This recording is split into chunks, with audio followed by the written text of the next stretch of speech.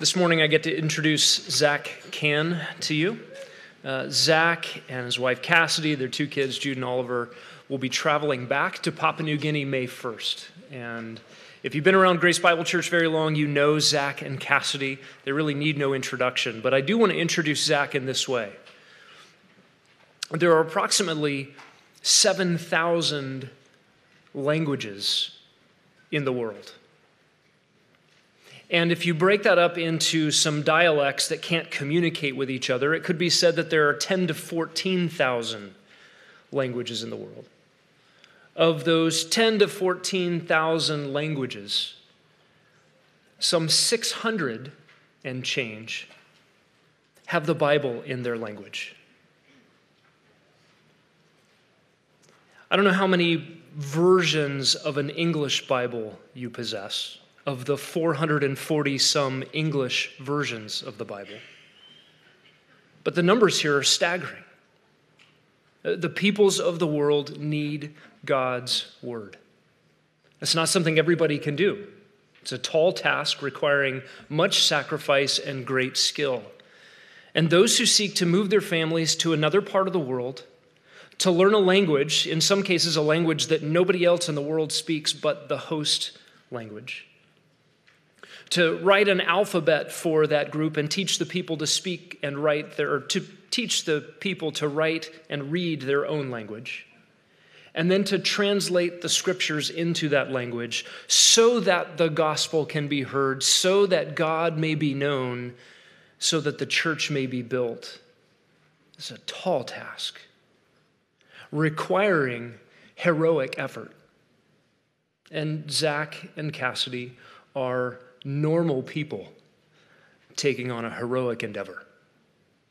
God said that it is beautiful feet that take the good news of God to the people who need to hear. So Zach is going to bring us good news from God's word, and you'll get to hear him and then pray for them as they go. Zach, come on up.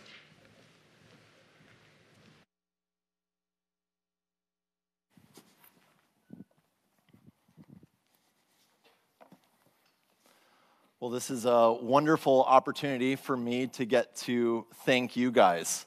On behalf of Cassidy and Jude and Oliver and myself, I just want to say thank you to Grace Bible Church for how you've cared for us on this furlough. We've been back for about 6 months now. Most of that time has been spent here worshiping with you guys. And your guys' hospitality that you've shown us, the generosity that you've given to us has just blessed us so much. And now we're on the tail end of our time here in the States. We're heading back on May 1st, as Smed said. And if you look at your calendars, that means that after this Sunday, we officially have only 2 Sundays left with you. So just thank you guys for that. And thank you to the elders, the pastors here, for giving me an opportunity to preach God's word to you. Back in January, our team had an opportunity to present on what we're doing in Papua New Guinea. That's what you send us to Papua New Guinea to preach God's word, and today you're giving me an opportunity to practice that on you. So you guys are going to be guinea pigs this morning. I'm not going to preach in dough. I don't think I can do that yet anyway. But thank you guys so much. And I just want to thank the Lord, because really he is the one who has done all these things. So would you pray with me as I thank him? Oh, Heavenly Father, I do thank you for this opportunity to look at your word now. God, none of us would be here. This church would not exist. Our mission would not exist had you not revealed yourself in your word. And you've done so in a language that we can understand. You have raised up men to translate your word so that we can have it in our language and we can hear the good news. The good news that even though we were dead in our sins, you in your great mercy can make us alive in Jesus Christ. God, I pray that that good news would be true of every single person here. Whatever our circumstances were that we walked into this room with, God, I pray that you would meet us and speak to us through your word now. And I ask this in Jesus' name. Amen. This morning we're going to look at one of Paul's letters. It's his second letter to the Corinthian church. We're going to look at 2 Corinthians chapter 4. And I love this passage of Scripture. I'm so glad I got to choose whatever passage I wanted. This passage speaks of the comfort that God gives in the face of trials and suffering. This is especially true for people who labor to serve Christ. For us on the mission field, we have faced lots of trials. You sent us out 3 years ago as 3 families to Papua New Guinea, and we had a plan. We had a number of steps that we wanted to take to bring the gospel to the Doe people. And our plans have changed many times. We have faced massive conflicts in our ministry in Papua New Guinea. We've faced cancer that took Matt Dodd last year. We're facing delays with work permits for the Mitchells. And we're trying to do good. We've got a mission that we think is worthy and we're excited about, and yet our plans get disrupted, and it's so good to know that that does not take God by surprise. And you don't have to be a missionary for this to apply to you. You don't have to be Zach Cann or Wayman Lee. Some of you are moms and dads, and you have little kids in your home. And you're praying that they too might know the gospel. And they see all the flaws in your life. They see all the ups and downs in your family. And you're trying to convince them that God's word is true. I remember as a kid, my mom praying for me in my presence that God would save me and use me to preach the gospel and, if necessary, to die. And I remember sitting there, I don't know, I was probably playing with Legos or something in the living room, and my mom's over there on the couch praying, God, make Zach a martyr. You know, man, it's a weighty prayer. Any moms or dads pray those kind of prayers for your kids? And if you do, how do you get them to believe that it's worth laying down their very lives for Christ? How do you convince your kids? How do you get them to believe Psalm 63:3, which says, the steadfast love of the Lord is better than life? If you're a small group leader, how do you get your small group to trust the words of Jesus when he says, he who wishes to come after me must deny himself, take up his cross, and die? This message is the opposite of the American dream. It's counterintuitive to our way of thinking. And so how do you do it? How do you get people to believe in the good news of Jesus, especially those who could care less about what you have to say? And I love that this situation does not take the Bible by surprise. The Apostle Paul, everywhere he went, he was a missionary. Everywhere he went, he's trying to convince people of the good news, that there is rescue from the wrath of God, by God, through the death of the Son of God on their behalf. And you would think if anyone is able to convince people, it's the Apostle Paul, right? God met him on the road to Damascus. Paul has performed many miracles in his ministry. Even in this letter, he is writing the very words of God. If anyone could convince people, you would think it's Paul. And yet you get to books like this, 2 Corinthians, a letter written to a church that is disillusioned with Paul and his message. Even though Paul first brought the gospel to the Corinthians, you can read about it in Acts 18, they've been drawn away by seeds of doubt that have been planted about Paul's worthiness as a minister of the gospel. His critics are saying things like what we find in 2 Corinthians 10:10. His letters are weighty and strong, but his bodily presence is weak, and his speech is of no account. Paul is suffering, and his message is remarkably unpopular. And that's the setting for this letter. 2 Corinthians was written to woo back this flock in Corinth. Paul is jealous for them, not so much that they would esteem him, but that they would worship God and trust in their Savior. And so what is Paul going to do to pursue his wayward children? Let's look at 2 Corinthians chapter 4. I'm going to read the first 7 verses to give us some context, but we'll spend most of our time looking at the core of his argument in verses 6 and 7.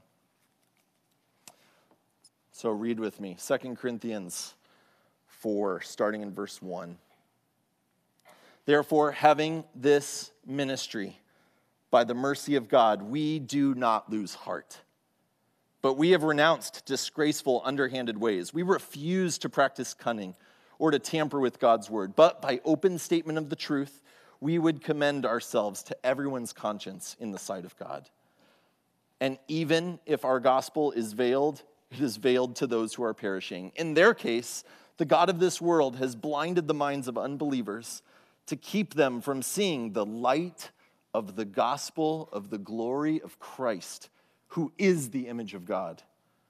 For what we proclaim is not ourselves, but Jesus Christ is Lord, with ourselves as your servants for Jesus' sake. For God, who said, "Let light shine out of darkness," he has shone in our hearts to give the light of the knowledge of the glory of God in the face of Jesus Christ. But we have this treasure in jars of clay to show that the surpassing power belongs to God and not to us. God, again, I pray that you would do what I cannot do in these moments. I pray you would save those who do not yet know you, and that you would encourage those who are weak and weary in the midst of the ministry and circumstances that you have placed them in. None of us are sufficient for these things, but help us to know in the core of our being that sufficiency does, in fact, come from you. God, help us as we look at these verses, I pray. Amen. In these verses, Paul is wooing his wayward church with his own personal hope that he has in the gospel. He is saying that unlike them, this is verse 1, unlike them, he is not discouraged by the ministry that God has given to him. He is not tempted to take the good news of Jesus and make it more pleasant or more palatable. It's verse 2. In fact, verses 3, 4, and 5, the plight of mankind is so dreadful, and he realizes that. The plight of mankind is so dreadful that he dares not point to himself, Paul, as if there's any hope to be found there. And then as you follow his train of thought down to the core of his argument, you get to verses 6 and 7. And now in some of your translations, verses 6 and 7 are often set apart. Verse 6 belongs to one paragraph, verse 7 to another one, and the translators have put a nice little title in there for you. And that's great, that's useful. But today I'm going to ask you to just mentally erase that gap and bring verses 6 and 7 together. We're going to look at the core of Paul's argument, the foundational hope that he has for why he continues in this ministry that seems so fraught with plans that are not working out and suffering that keeps coming up. And I've summarized his main point for you. I'll put it up on the screen here. The main point that Paul is going to make in these verses is this: God alone makes God known. God alone makes God known. This is the most foundational hope that Paul has for his own ministry and for the Corinthians. Only God can reveal who he really is. God alone gives people what they need, and what they need is him. So let's see this in the text this morning. For God, who said, "Let light shine out of darkness," has shone in our hearts to give the light of the knowledge of the glory of God in the face of Jesus Christ. God is the subject of that sentence 3 times. And depending on what translation you have, it might be harder to see, but basically, literally, it says, "For God, who said, 'Let light shine out of darkness,' that one has shone." 3 times God is the subject of this hopeful sentence. So there's no mistaking who is doing the work here. It is God and God alone who is doing the shining. And God is not only the one doing the action, but God is also the end of the action here. God has shown in order to give the light of the knowledge of the glory of God in the face of Jesus Christ. Now, that is a little bit of a mouthful. But as we learned from Scott last week, God's word is not unclear. We just need to work patiently and prayerfully to know what he has plainly said. God has shown light, is what it says. And this is not the same light as what he created in the beginning when God shone. It's not particles and waves. This is a light that contains knowledge, light of knowledge. And notice some distinct features about this knowledge. It's not mere head knowledge. It's not mere head knowledge. Look where this knowledge takes place. God has shone in our hearts to give the light of knowledge. This is the kind of knowledge that impacts the heart. It's not a mere fact. It's not something that we study and then regurgitate for a test. It's something that deals with the affections, the core of a person. Just to give you an example of this, I remember studying in physics class in high school the concept of gravity. And I had to memorize a bunch of equations and the acceleration. I had to look it up again. Here it is, 32 feet per second per second. So when you jump out of an airplane or go bungee jumping or drop an object, it's falling at 32 feet per second per second. All right, write that down, pass the test. It's head knowledge, it's there. But I remember, I went bungee jumping once. And I remember when you jump off that structure that you're tethered to and you feel the weight, the force of gravity pulling you to earth, that's a different kind of knowledge. That's a knowledge that changes you. And that is the kind of knowledge that I think Paul has in view here. This is a different kind of knowledge. It's not mere head knowledge. It's a knowledge that happens in the heart. And notice the content of this knowledge. It's knowledge of the glory of God in the face of Jesus Christ. It's a knowing who God is and what he has done. And if you look back at the parallel of this in verse 4, it says, the light of the gospel of the glory of Christ, who is the image of God. So this light of knowledge is light of the gospel. This is the good news that Jesus came to rescue sinners. This is the good news that you don't have to die for your sins. Someone else has done that for you if you will believe in him. So to sum up, God is shining to give knowledge of himself. God is the giver, and God is the gift. And verse 7 affirms this, even though God is not the subject of this next sentence, the point is the same. Paul writes, we, that's Paul and Timothy at least, per the first verses of 2 Corinthians, maybe some of his associates as well, we have this treasure in jars of clay. And the reality here is really simple. Clay jars do not fill themselves, right? They have to be filled by something else. And we know from its connection to verse 7, God has shown this light of the gospel in our hearts so that we have this knowledge of the glory of God, and we have this treasure. Pointing back to that, we have this treasure, what God has done, what he has shown us, we have this treasure in jars of clay. So God is the giver, and God is the gift. And so that is the good news. That is the comfort for us this morning, is that God and only God can and does make himself known. And according to our text, he does so in two ways. First, God alone makes God known by enlightening the blind to know him. It's verse 6. For God, who said, "Let light shine out of darkness," has shone in our hearts to give the light of the knowledge of the glory of God in the face of Jesus Christ. Now, to see how great this news is, you have to see how terrible the bad news is first. The good news of verse 6 is given in stark contrast to the bad news in verse 4. In verse 4, we're introduced to the case of those who are perishing. Paul writes, "The God of this world has blinded the minds of unbelievers to keep them from seeing the light of the gospel of the glory of Jesus, who is the image of God. And notice the two dreadful realities of the people that are described here. First, they are blinded by the devil.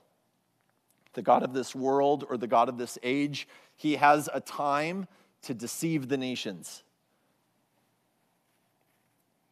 And he is blinding people to the truth. And second, notice the kind of people that he is blinding. Notice that they were unbelieving and perishing to begin with. Satan is not blinding neutral people, people who just don't know yet where they stand on God and his salvation. People are rebels. So that is doubly dreadful news. People do not believe in God, and they are aided on the path of destruction by a supernatural enemy. That is the bad news for all of us. If we do not have Christ, we are blind to the goodness of God. We don't see it. We rebel against it, we leave it, and we have an enemy who's more than willing to help us on that way. And notice what it is that Satan wants to keep you from seeing. Blindness to what? Satan does not want you to see the light of the good news of the glory of Jesus, who is the image of God. So the very thing that God is shining forth in verse 6 is what Satan does not want you to see in verse 4. The god of this world does not want you to see God. So if you're ever wondering, what are the schemes of Satan and his hordes? What do they want to accomplish more than anything else? What they want to accomplish is not your discomfort. They are planning your ultimate demise, that you would not see God and enjoy him.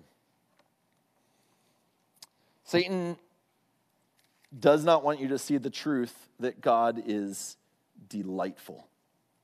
Psalm 16:11 says, God makes known to me the paths of life. In your presence there is fullness of joy. At your right hand are pleasures forevermore. But Satan does not want you to see that. He doesn't mind letting you see pleasures in other things. Pleasures in leisure, pleasures in vacation, the pleasure you get when you get those likes and thumbs up and smiley faces and affirmations on social media. He doesn't mind if you take delight and pleasure in those things. What he does not want you to do is to take delight and pleasure in God. That is bad news. And if we're going to see people rightly, we're going to see that this is the condition that we all start in. From the clerk at the store, to the person sitting next to you in the pew, to your kids at home, all of us initially are faced with this blindness.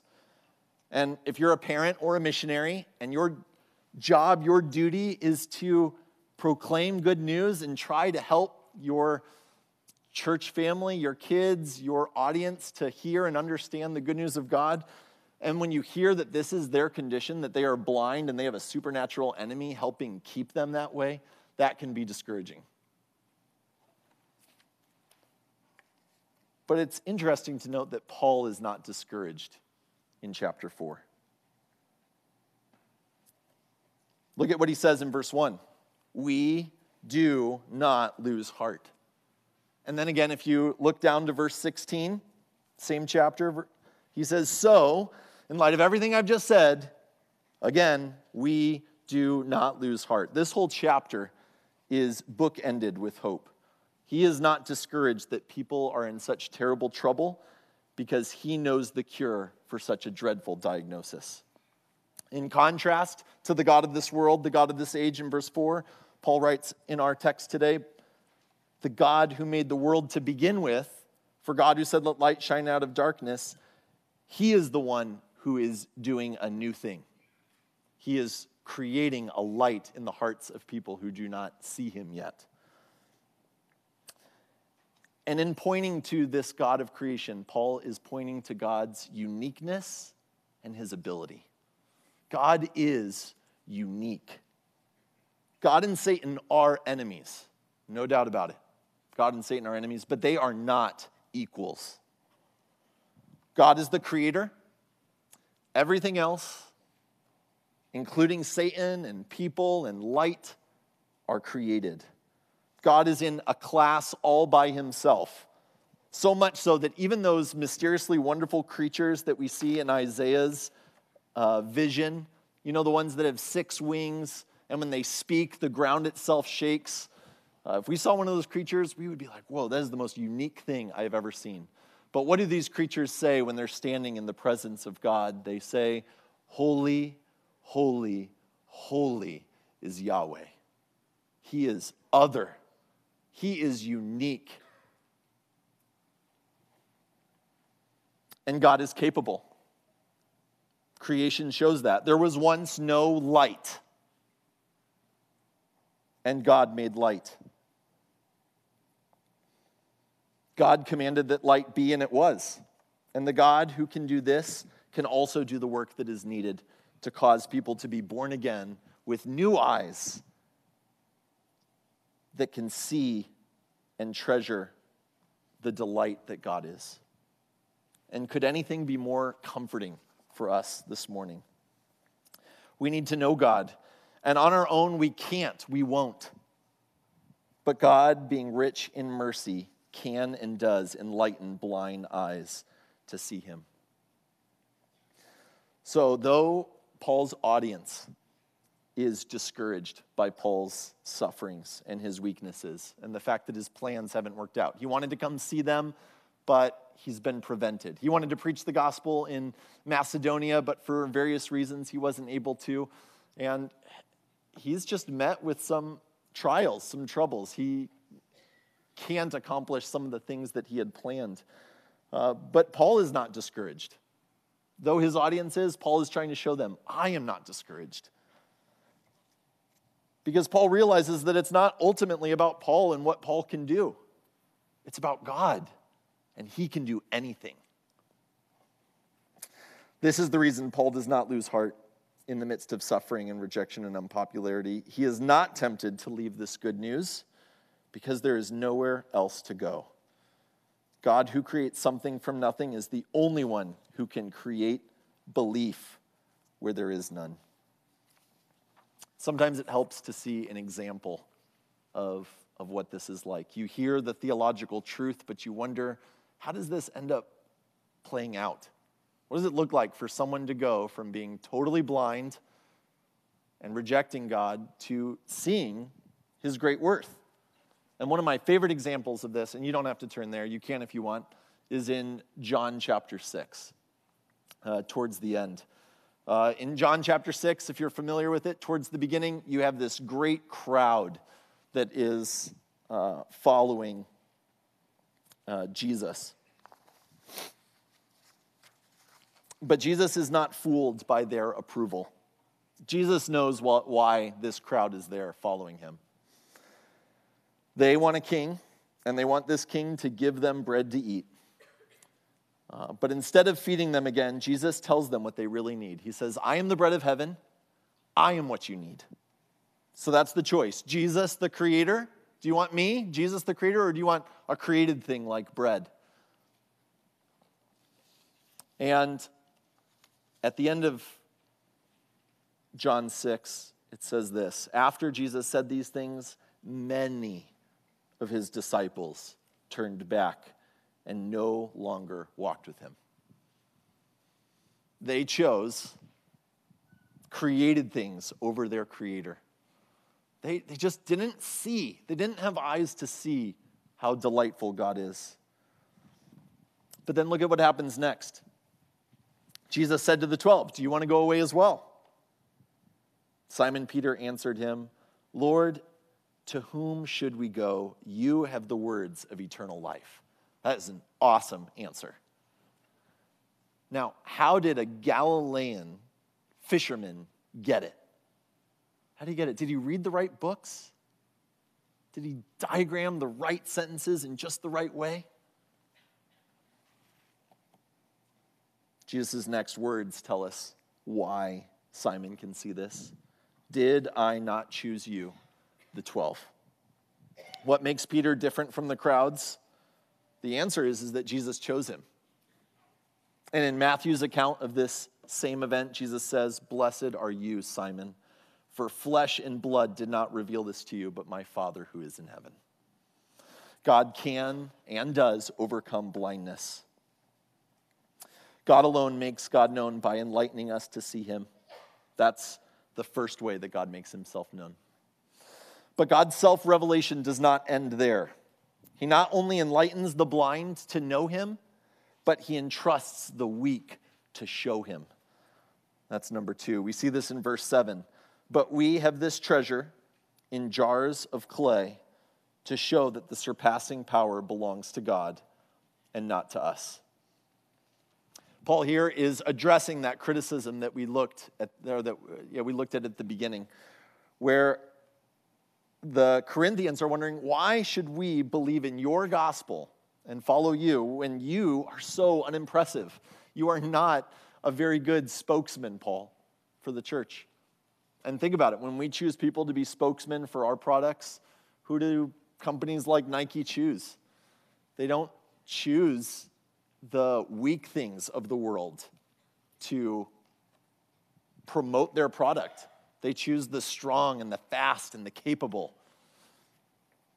So what's going on here? Paul was not the most talented teacher by Greek standards, and add to that his rap sheet of suffering, which you can read in chapter 11.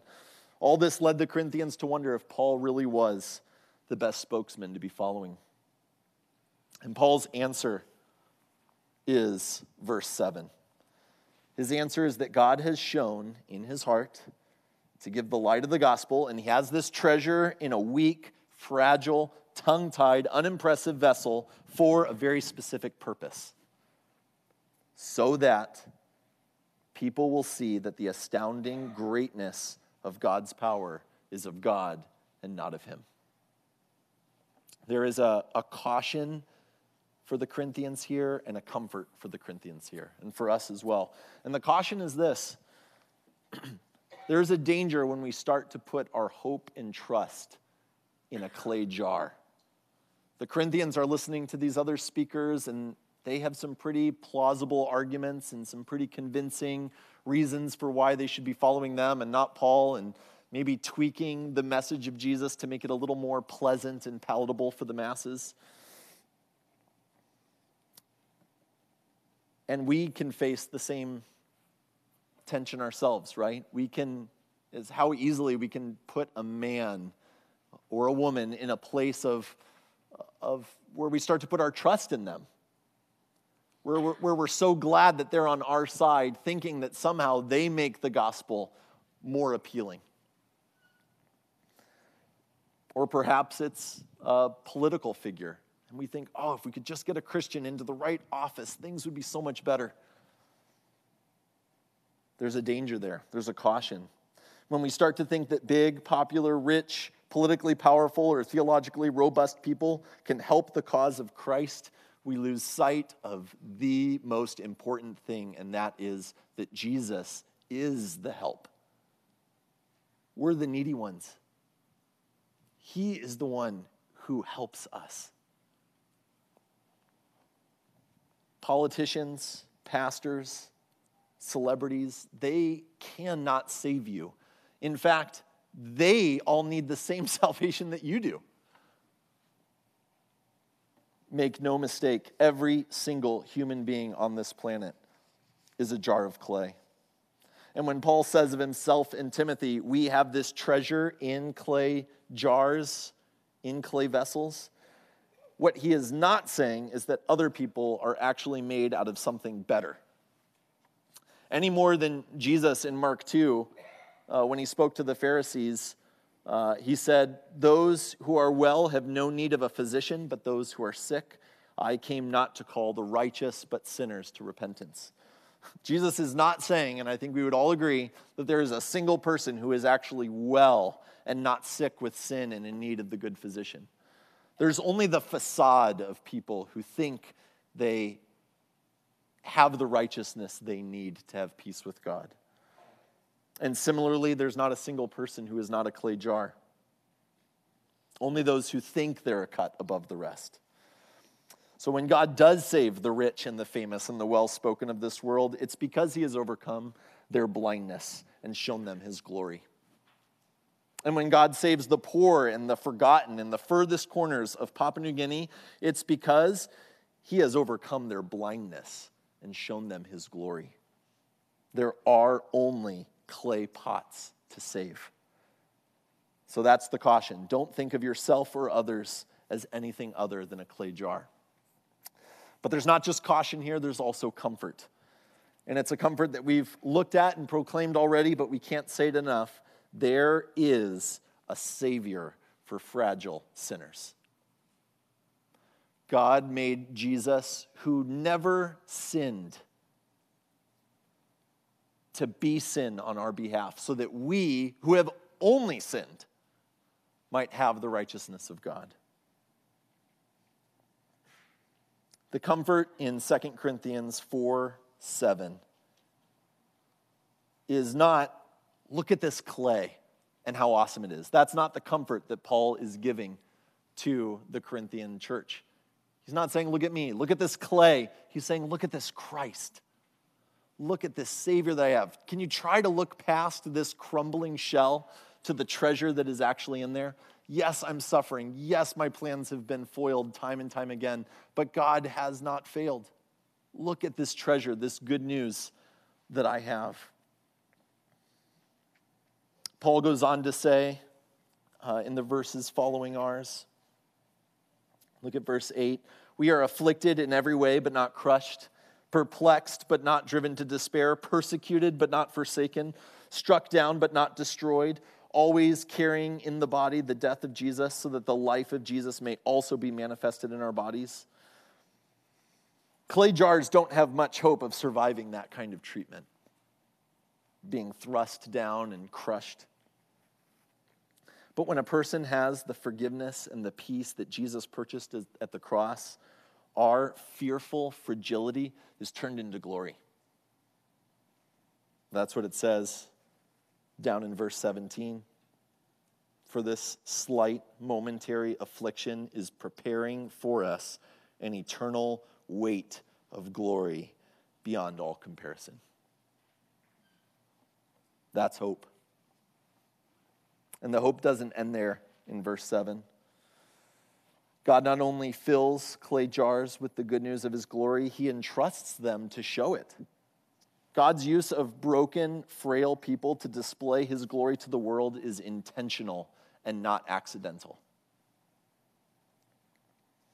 But we have this treasure in jars of clay to show the surpassing power belongs to God and not to us. God saves us and entrusts us for that purpose.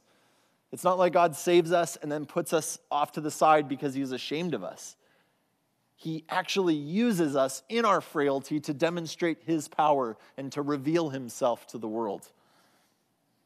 Now, how does this work for Paul in this letter? How do Paul's weaknesses and his frailty work to make God's power known? How does God get glory from having such a weak spokesman? There are lots of examples. I have 4 of them written down here. For the sake of time, we're going to do one. 2 Corinthians chapter 1. Look at this with me. We're going to start reading in verse 8. This is, I think, is a great example of what Paul means when he's talking about that his weaknesses actually serves to put God's power on display. 2 Corinthians chapter 1, starting in verse 8. For we do not want you to be ignorant, brothers, of the affliction we experienced in Asia. For we were so utterly burdened beyond our strength that we despaired of life itself. Indeed, we felt we had received the sentence of death. If Paul's trying to woo back this church that is disillusioned with him, that's not a very good way to start. Paul, we're struggling to accept you because you seem to be suffering. And Paul said, yeah, I am. To the point of death, I'm suffering. But there's a purpose for it. And look at what it says next. This is the end of verse 9. All this suffering, what was its purpose? But that was to make us rely not on ourselves, but on God who raises the dead. Paul's weakness and his suffering, his frailty, was to put on display that God is comforting even in the midst of those circumstances. So that when you are struggling and your life is hard and maybe your ministry is not accomplishing what you were hoping that it would, you can look to these verses and remember, oh, God is capable. He has done this so that even in that worst of possible circumstances, God can still be my comfort. So now just some points of application for us. What are clay jars to do? If it's God alone who makes God known, what is there for us to do? Well, got a couple things for you. One is know the good news of Jesus. Do you have a knowledge of God that leads you to worship him, to treasure him, to trust him? If not, then what knowledge you have of God is only knowledge, and it's not the gospel. It's not. You can know all about God. The question is, do you love him? Have your affections been changed such that you see his glory and you love him and you trust him? If you would say, I don't love God this morning, then I would plead with you to pray that God would show you himself, his great love and his grace. These verses say that God delights to do that very thing. He is capable. He is capable to save you. And if you do know the good news of Jesus, then the other thing you can do, number 2, is show that Jesus is good news. Show it in the way you live. Show it in the way you pray. Like my mom did, right? She knew she couldn't make a missionary or a willing martyr out of me, so she prayed, God, do what I cannot do. You can show it in the way that you preach, by not adding or removing anything from the gospel. You can't decorate Christ to make him more appealing. To add something to Christ is really to take something away from him. Paul puts it this way in 2 Corinthians 4:2, right? We refuse to practice cunning or to tamper with God's word. So if you're an elder or a deacon or a small group leader, or if you teach in children's ministries, or if you're a husband or a father or a mother, here is one massive way that you can honor God and give him glory. Don't tamper with what he said. You can show that Jesus is good news in the way that you suffer. Grace Bible Church, you are no stranger to suffering. This last year has held a lot of heartache and loss. And my prayer for you is that in whatever station we find ourselves, that we would be able to hope with joy in the salvation of our God. There was a missionary named Darlene Rose, a young missionary who got caught up in the horrors of World War II. She set out to share the good news of Jesus with natives on the island of Papua New Guinea, but ended up spending her 4 years in a Japanese prison camp. Not what she set out to do. And was God sufficient for her? Indeed, he was. So much so that she could sing this hymn from her cell. She sang, He giveth more grace when burdens grow greater. He sendeth more strength when labors increase. To added affliction, he addeth mercy. To multiplied trials, his multiplied peace. And when we have exhausted our store of endurance and our strength has failed ere the day is half done, when we've reached the end of our hoarded resources, the Father's full giving has only begun. His love has no limit. His grace has no measure. His power has no boundary known unto men. For out of his infinite riches in Jesus, he giveth and giveth and giveth again. Now, if you do this, if you have eyes to see God's glory, and you trust in his goodness and his grace, then when things are good and everything is peaceful in your life, you won't be distracted by the praise of man or the pleasures of wealth. God will shine forth as your sufficiency.